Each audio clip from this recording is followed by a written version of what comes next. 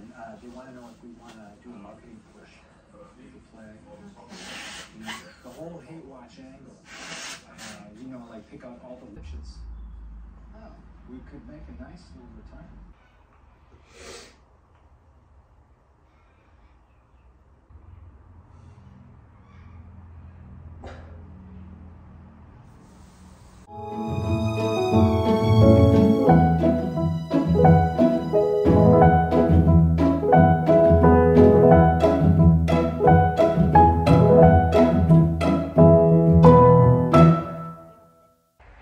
Bookworms. So you'll never guess what happened. I was at work on Tuesday and I had a bit of a sniffly nose, and I'd also been a bit itchy in the morning, and so I was like, oh, I've got a bit of hay fever, and I went to work and I was fine. I did my job, I did the branch inspection, you know, whatever. It was a great day. And then I came home and I thought, I've been blowing my nose a lot. I better just do a rat, because I've been around a lot of people, like at my daughter's dance concerts and, you know, like shopping and stuff. So I was like, I better just do a rat. And yeah. So that's fun. It finally got me. This is the first time I've had coronavirus, so I didn't really know what to expect. And it's been a lot of tissues, I'll give you that. But I've also, it's not been as bad as the flu. The flu was way worse. But like, it's just been mostly like a headache and like really a lot of body aches, like really, I feel really heavy and achy. And then this morning I woke up and I was like, oh, I could film a cozy quarantine day, because I'm staying home. I'm not going anywhere, like at least the next 5 days. So I was like, that's okay, I'll film a cozy day and I'm not feeling that sick. I'll be fine. And then I woke up this morning and I have nausea and other fun toilet related symptoms, shall we say, without being too graphic. So yeah, that's been fun. So I don't know if I'll be able to film today.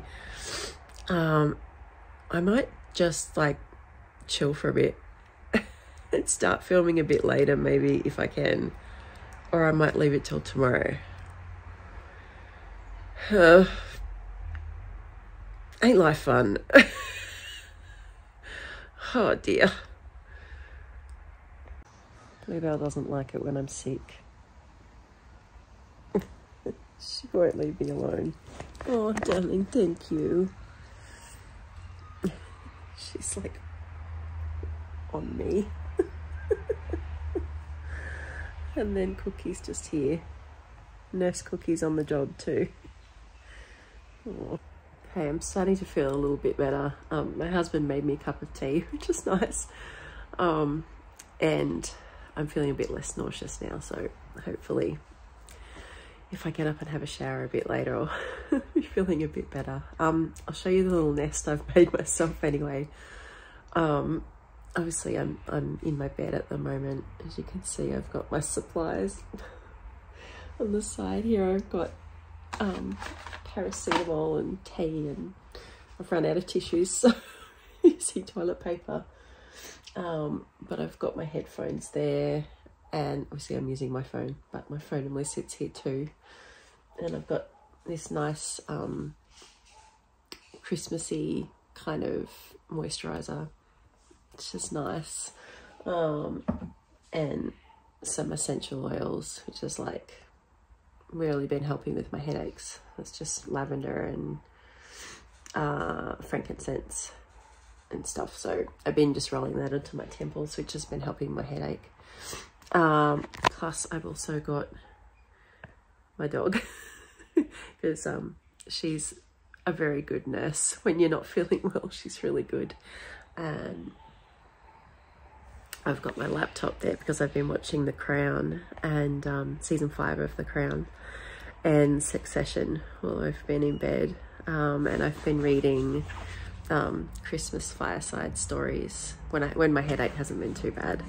It's a bit not very fun to read when you've got a headache, but yeah, that's what I've been doing. And also drinking a lot of water.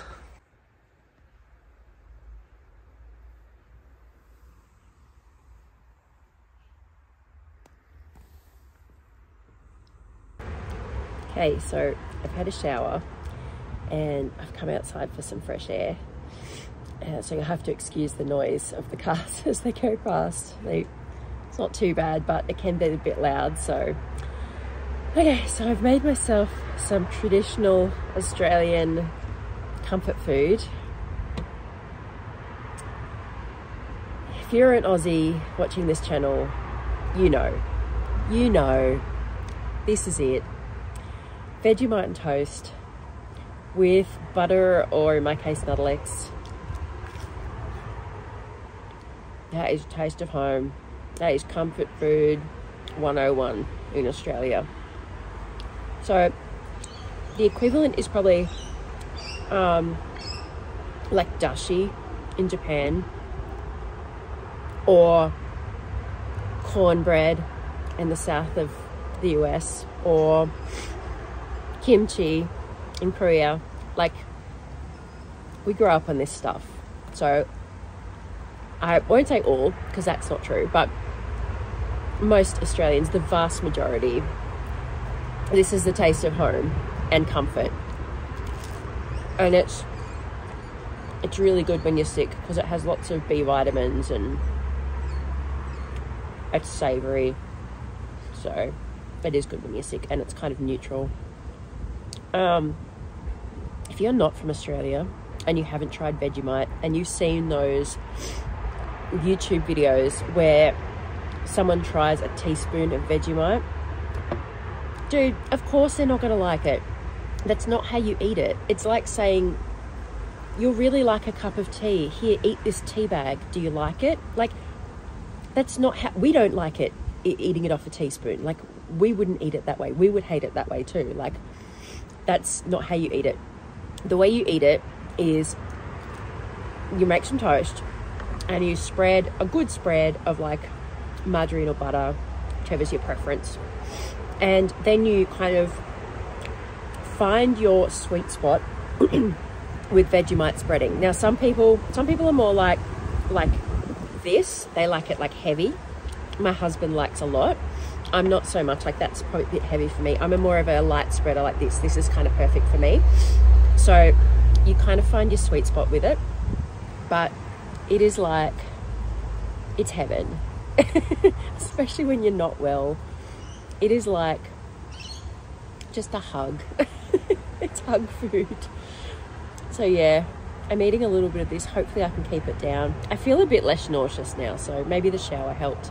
And I brushed my teeth too, because it was like, you know, that funny taste in your mouth when you've just woken up. So I'm feeling a bit better now. So I've just come out for some fresh air. It's pretty cold though today at the moment, but you know, it's Melbourne, so that could change in about 10 minutes. But I've bought my book outside.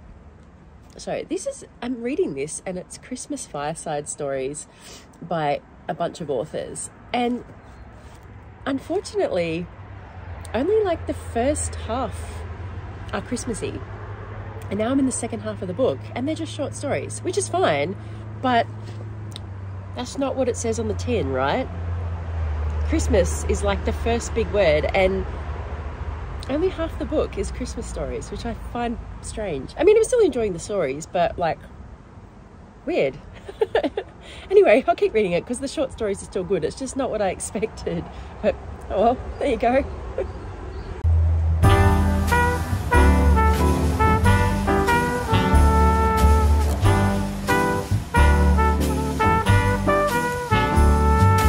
All year long I've been keeping track of when I've been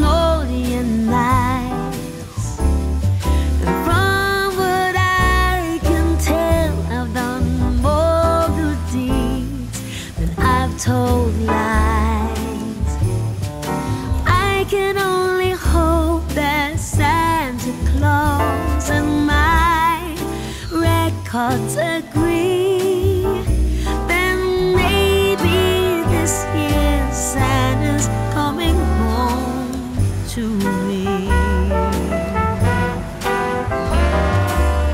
I have found the perfect tree and dressed it to the nines. I've even made little gingerbread Santas. There's nothing left to chance. This year, Santa's coming home to me.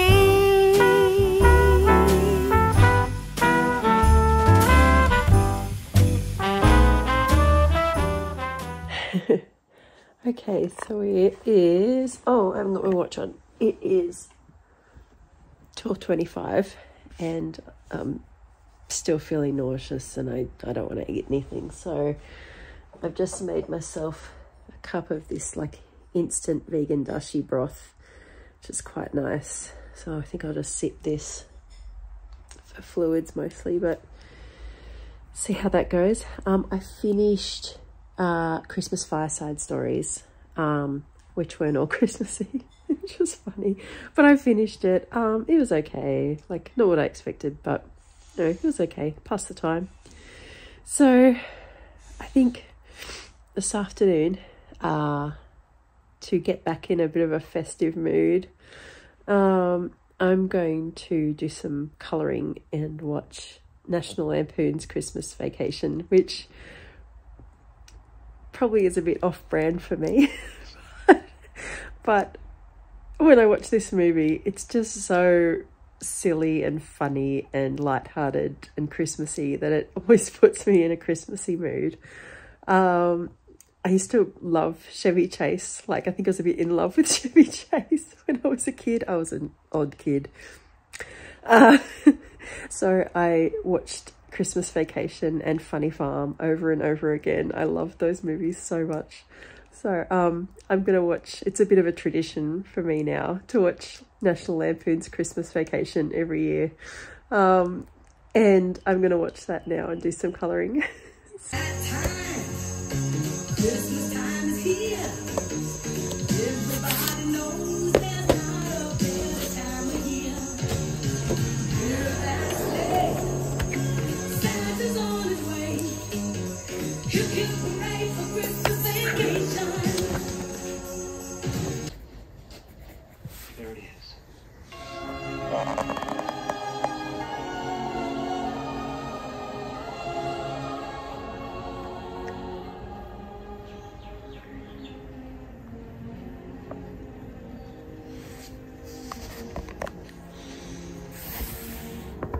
Griswold Family Christmas Tree. That's how to do it.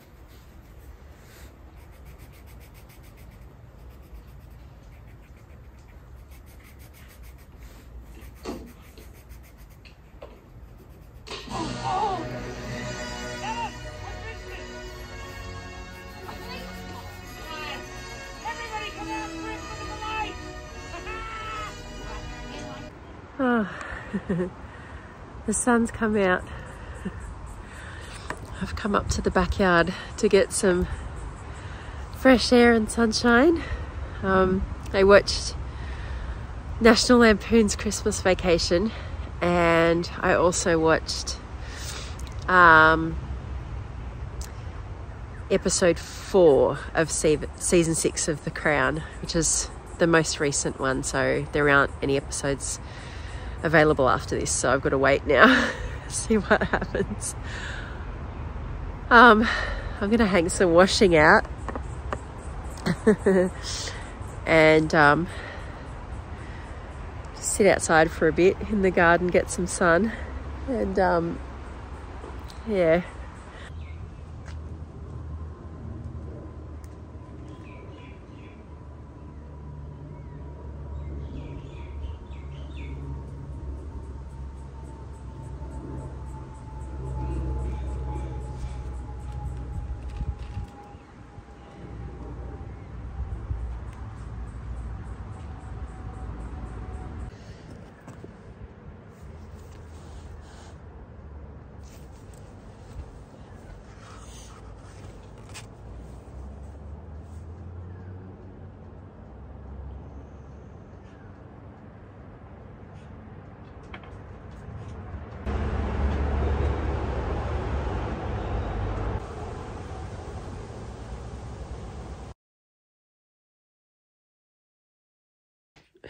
Okay guys, it's later that night. So when I filmed that earlier video of me reading on the veranda, I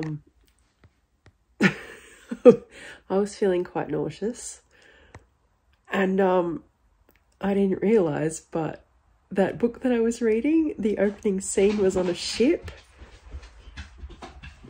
and that made it worse because then I felt seasick.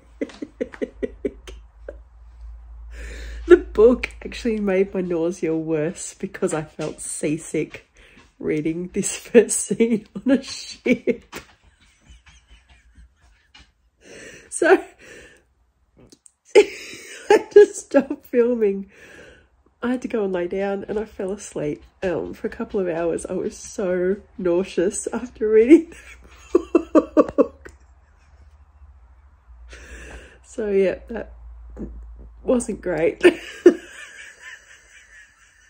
But yeah, kudos to Elaine Everest for her realistic descriptions of being on a boat. Yeah, I really felt like I was there with the characters. So anyway, oh, it's night time now and I'm going to stop filming and I'll give you an update in the morning and tell you if I'm feeling any better. Oh, night bookworms. Guys, it's the next day and I think the nausea's gone. Actually starting to feel a little bit better. This is day 3 of my quarantine and I've got to stay in for another 2 days. So, and then I'll test again, and as long as my test is negative, then I'll be able to go back out, which will be good. But hopefully, now that I'm feeling better, I will edit that video today and get it out for you in time for my regular post tomorrow. So apologies for the COVID content. It was meant to be a bit more Christmassy, but you know, life gets in the way sometimes. But thanks for spending a lovely day in with me, quarantining. I hope it was cozy as well as a bit germy. But thanks for being here today, bookworms, and I hope you do something nice for yourself and take care of yourself, especially if you're not feeling well. Take it easy because the Christmas season can be notoriously busy and tiring, so make sure to have a cozy day in if you need one as well. And I will catch you in the next one.